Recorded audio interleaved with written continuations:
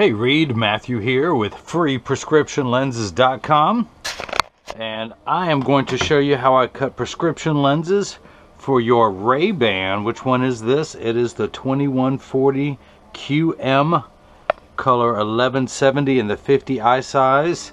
1170, of course, the QM series. That can only be one thing. That can only be one thing. And that's a pink Dora the Explorer frame. No, sorry. I just had fun cutting lenses for his son Nathan. Although Nathan did all the work, I didn't do any of the cutting. But this is yours, your embossed Rayban case. I just like the soft, furry. Even the case says made in Italy. Ooh. Of course, your Rayban cleaning cloth, junk mail, dental floss. A little bit of coal for Christmas. You get everything when you buy Rayban these days. Alright, let me see. Let me set that down. This is what everyone came for. This is the price of admission. Of course, a little plastic sleeve to protect the leather from rubbing together while it was being shipped from Italy. But this is the Leather Wayfarer in the green. And of course, you're going with polarized G15 lenses in here. This is the week of leather. I don't know what's going on in the world, but I like it. I'll just tell you that much. Hopefully you can see what's written on the inside. It is, of course I can't even see when it's holding that close, but the Wayfarer Genuine Leather.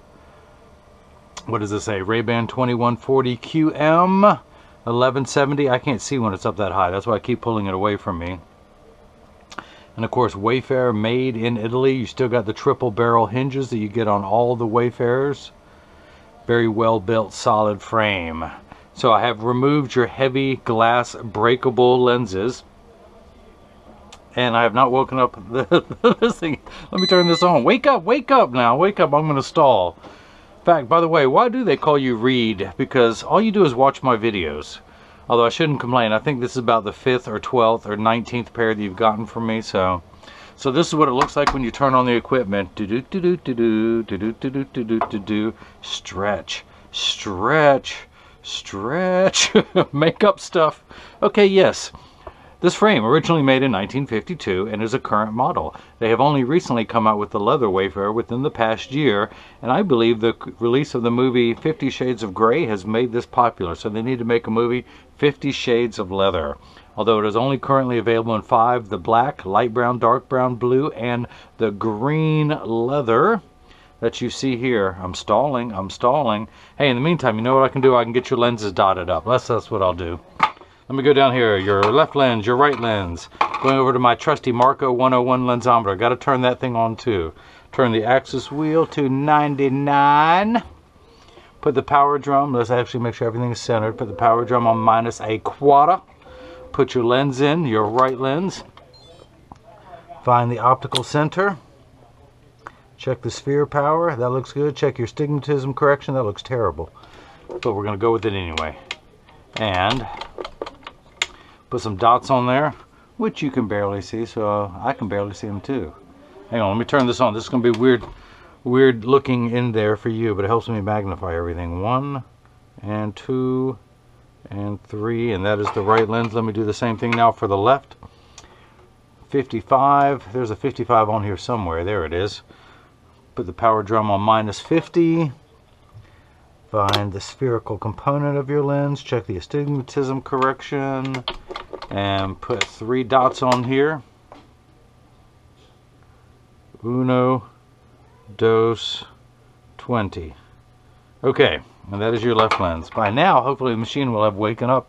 Hey, and it has. So, let's go ahead and put your Italian frame into my French edger, and hopefully they won't start fighting. Wake it up and hit trace. So everyone wants to know, how does the machine know what shape the lens to cut? This is why. This little stylus has popped up, and it's now tracing the shape of the right lens before moving over and tracing the shape of the left. I bet you can't know what happens next. That's right. Here at freeprescriptionlenses.com, where everyone loves a bargain and nobody likes a rerun. But hey, that's what you're going to get today, because you've already had 150 pair made. I can't show you anything new, other than I'll put the stylus on the left side. Hey, that's new. You don't ever see me do that. But no, everyone loves a bargain, and no one is disappointed in quality. You buy a genuine, authentic Rayban frame, and you'll receive free clear single vision prescription or fashion lenses. If you have vision insurance or flex dollars you're not using, you can get reimbursed with an awesome pair of Ray-Bans, or Gucci, Prada, Versace, Coach, Michael Kors. Am I leaving anyone else out? Silhouette, many, many more. So let me type in your pupillary distance, which is 31 in both eyes. So I'm going to hit the little minus button there until we get 31 there. Let's go ahead and take your right lens. And actually, here's a good way to test to know whether lenses are polarized. You can move them in front of each other, and you hear the term polar opposites. You should still be able to see through them. But when I rotate one 90 degrees, it will go black because it blocks all the light that comes through. Now you see it, now you don't. That's how you can test to see if they're polarized. So, put the lens right there, those 3 dots, line them up. Oop, someone's paying me. Someone just bought something. Laura Berthoff just bought something for me. Thank you, Laura. Okay, so, and because I can't survive on just Reid alone, although it's close. I almost could. All right, so this is the block, a Jenny from the block, or as I like to call it, Jennifer O. Jenny. A little Tribe Called Quest reference there. All right, so I've got a little piece of paper here. I went to school for years to learn how to pull this little piece of paper off. You think you can do it at home? No, it's much harder than it looks. The silver button is a magnet. Let's see if it'll stick to the camera. Nope, what else can it stick to? Anything else? It's got to be magnetical. Come on, something in here. Nope, got no metal. All right, I'll just have to stick it there. All right, let me make sure everything is lined up perfectly. Actually, just out of curiosity, what happens if I do take the lens and rotate it here? Nothing. I got nothing. Okay. With my left hand, you've never seen that. Boom! The block goes on there, and now your right lens is blocked. Let's do the same thing now for the left. Get everything lined up just perfectly. Make sure your optical center is just that centered. Or, you know, hey, we're old friends now. It can be off kilter. You won't mind. You know, 1 out of 20 can be bad, all right? You can't expect all of the glasses I ship to you are good. No, I'm just kidding. I shouldn't even joke about that stuff. If people are watching this for the first time, I don't joke about doing bad glasses. I do it every time. All right, hit the button with no things. Ooh. No, every pair of glasses is perfect before I ship it, or Reid would not be buying his 1,000,000th pair from me if that were the case. So, the cutting wheel, it's in there somewhere. It's going to go round and round until it grinds your lens down to its final shape. So let's go ahead and put the lens in using this magnet. By the way, how do you like my edger? Ooh, $40,000. Let me clean it off here. $40,000. It weighs 200 pounds. I recommend everyone go out and buy one and put it on your coffee table, and then you can cut glasses at home. You won't need my bad humor anymore. So I'm going to take the lens in and stick it in the chuck. The Chucky, because I don't know the machine well enough to call it Charles.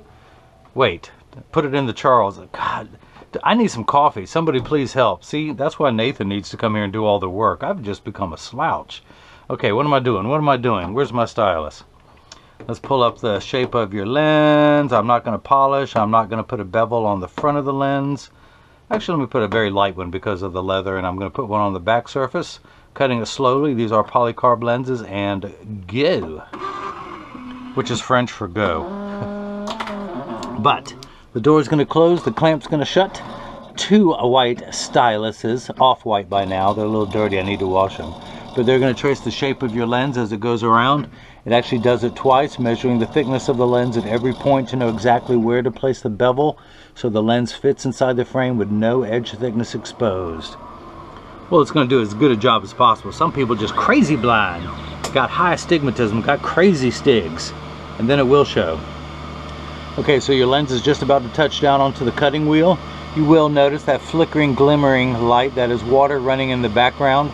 The polycarb cuts dry where plastic and high index cut wet. Water will kick in for the last 20 seconds just to wash away any optical debris. But your lenses are made out of polycarb. Polycarb is 40% thinner and lighter than regular plastic. It is virtually unbreakable. It is bulletproof up to 22 caliber. If it wasn't bulletproof, could I do this? It also has both UVA, UVB, and UVQ protection. You got to really watch out about UVQ. That stuff's a killer. But unlike the lotions, creams, and sprays that need to be reapplied every couple hours, you have permanent sunscreen for your eyes that never needs to be reapplied. So your lens is almost done, but wait, there's more. Order now, and it will trace for a third time to precisely know exactly where to place the bevel so it fits best inside the frame. Your frame, or my frame, somebody's frame. It'll fit somebody, someone where. It's getting awfully quiet. Start back up. You need to pay the electricity bill, something ain't working. Alright, so if you notice your lens is still completely flat, just like a nickel, I could take it out now and stand up on the counter. But now it's actually going onto the bevel wheel to get the knife-like edge. This super sharp knife-like edge. Also, actually in real life it's very dim, like me, very dull, just like me. But as I tell people, it's sharp enough to cut a piece of wet tissue, providing you soak the tissue in a bucket of water overnight with water running on it like that, and then press down with all your might. Put the lens on top of the tissue, drive over your lens with a car, and it just might cut through the piece of wet tissue, but no promises.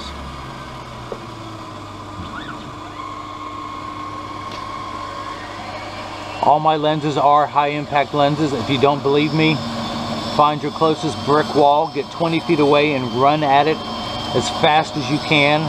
Lean forward with your head, lift your nose up so you go straight into it. And if you can damage the lens, well, then I'll shake your hand. Because I'll have to shake your hand. I won't be able to look you in the face. That'll be gross. You're going to be all bloody and beat up and black eyes. Now, I do send out a photo request to have your picture taken to put on the website. But if you've got black eyes and a bloody nose and missing a couple teeth, feel free to decline the photo request.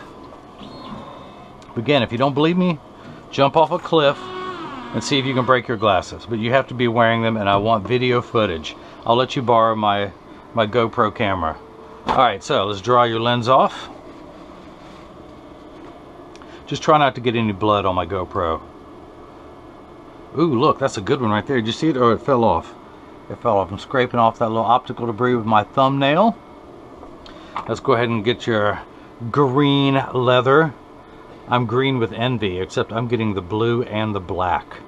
Alright, so I'm going to tuck it in at the outside corner, push down at the nose, and I don't want to force it, so I'm going to take a little bit more off. Uno, dos, tres. Retouch. So I'm taking 1/15 of a millimeter, and for all my American friends out there, and I left my PD stick at home, come on, somewhere there's a PD stick. Anyone got a PD stick? There's one. To all my American friends, a millimeter is the distance between my thumbnails.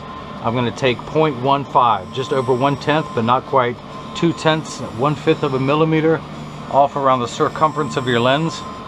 How you like this? Eyeglass repairs. That's pretty convenient in case I break anything.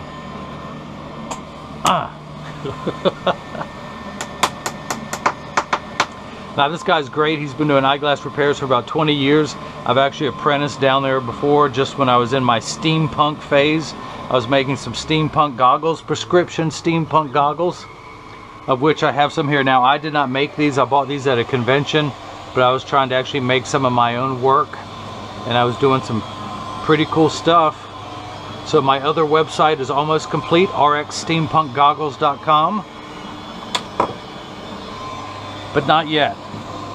I built that one. It looks pretty bad. Yeah, I know. I've got some bad websites out there. Well, how bad do your websites look? Tell me that. Then we'll talk about how bad mine look. Yeah, I work 100 hours a week. I work 7 days a week, Monday through Friday. I work from 8 a.m. to 11 p.m. minimum, sometimes more, which translates to 15 hours a day. Then on Sundays, I'm lazy. I only work half a day. Literally, I only work 12 hours a day on Saturday and Sunday. Add that up, you get 100 hours. Divide that and you get tired. Multiply that and you go crazy. Alright, so let's dry that off. Run my finger around the edge. Put my finger in my nose, run that around the edge, see what I can find. Okay, so let's tuck the lens in at the outside corner. Push down at the nose. And the lens snaps in there just fine. So let's go ahead and cut the left lens. Put that in there, hit L for left, and hit start when I can find it. And just like before, the clamp shuts, the door closes, the lens moves up so it can be traced by the two green styluses. Okay, red, blue. I just want to see if you're paying attention. Off-white, cream, linen color, soft country linen. How's that? Okay, I'm out of similes. Stay tuned next week when I start working with homilies. But first I have to find out what a homily is. Homina, homina, homina. So in just a moment, your lens will touch down on the cutting wheel, although you can't see anything because it's all wet. So let's go ahead and work on your right lens. Let's take this block off. Pull off my double-sided adhesive sticker. Grab my flashlight. Let's come down here. Move the old steampunk goggles aside. Dry your lens off there. Pat it dry. And I'm going to put the lens in my Marco 101 lensometer in front of that red dot. I'm going to move the axis wheel back to a 99. Check, and we are getting minus a quota. 1 tick mark away from 0. Check your astigmatism correction, what most of your prescription is, and we're getting minus 150.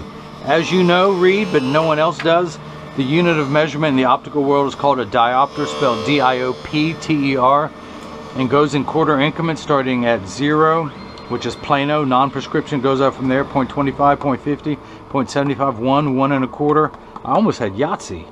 But so, you only have one step of minification. You are nearsighted. Without your glasses on, you see great up close. You only need them for far away. So, you need one step of far away vision, but you need 5 steps of astigmatism correction. There is a stigma over the word astigmatism. It just means shape. It's like saying someone has straight hair, someone else has curly hair. That is it. It is not a disease. It is not an affliction. It fluctuates, it comes and goes, but astigmatism is what makes 6's and 8's look alike, or the letters P and F. So, you have 1 step for farsighted correction, but 5 steps for astigmatism correction, for a total of 6 steps, and 6 times 0.25 is 150. What do you know? We're at minus 150. So, your left eye is going to have the same combined power, but we're just going to get there differently. 2 steps of farsighted correction, but only 4 steps of astigmatism correction. Think of astigmatism correction as the fine-tuned knob on a scale from 0 to 180, which is what a straight line is. We're going to turn that knob just past the 90 meridian to 99. 180 is all the way over. 0 is the starting point. And of course, 55 is just beyond the quarter mark at 45, and we're at 55. That's for your left eye. We're just going to fine-tune that. Of course, your Rayban 2140 QM sells for $250. Your polarized prescription lenses. Now, for $250, you're going to get a clear pair of single vision prescription or non-prescription fashion lenses. But you wanted the polarized G15, so that's an additional $99. Your total is $349. And I thank you because my wife wants a new pair of shoes. She wants something with steel toes in it so she can kick my butt out the door when I make stupid videos. Okay. How about that weather today? It was 69 degrees here in Durham, North Carolina. Yesterday was 30. Tomorrow's going to be 30. And we're supposed to get almost an inch of ice falling. And we'll see how many branches that break off the trees. Now, where's your frame? Here it is down here. I found it. I found it. So, look at what I'm going to did. I'm going to take your lens, I'm going to tuck it in at the outside corner. Using my thumbs, I press down at the nose. It snaps right in. I'm going to take off the Jenny. Drop that there. Pull off the double-sided adhesive sticker. Pat your lens dry. Go down, measure the prescription and make sure it's cut right because the suspense is killing me. I've been drinking a lot of cough syrup today. Let's just see if... Of course, you couldn't tell it. Look at my hand. That's what cough medicine does to me. But the only thing is I cut lenses with this hand. He wore a blazing saddle. He rose a da-da-da. Okay, where am I? Okay, minus 50. Minus 50. Bienvenue, welcome. Welcome, come on in. And then we get a minus 150. Come on, you remember high school algebra? Good, I'm glad you do because I've forgotten it all. But what I do, if you had someone borrowed 50 cents, then they borrowed another $1, they'd have enough to go buy me a beer. No, they would have minus 150, and that's where we are at again. 150 is my lucky number. I'm going to go play that in the lottery. Now, can we still see the pupillary distance? Yes, it's stuck at the R. So your pupillary distance is 32. Where's that PD stick? Where's my broken stuff, my broken glasses?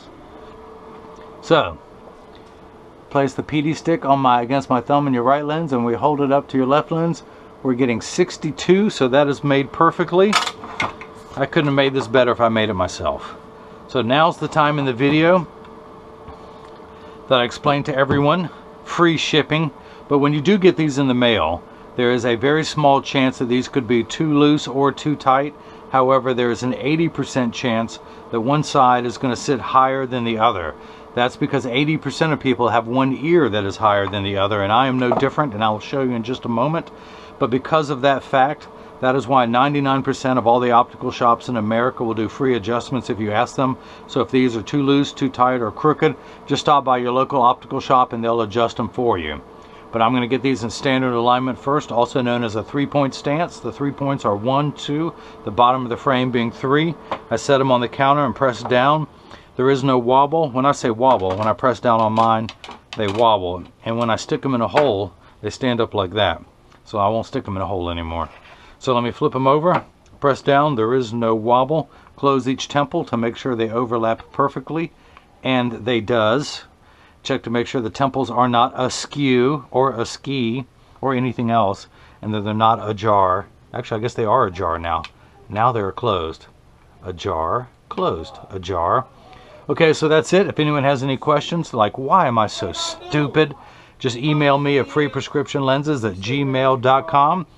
Reid, I hope you enjoyed watching, as I got really silly again when I made your Rayban 2140 original leather Wayfarers.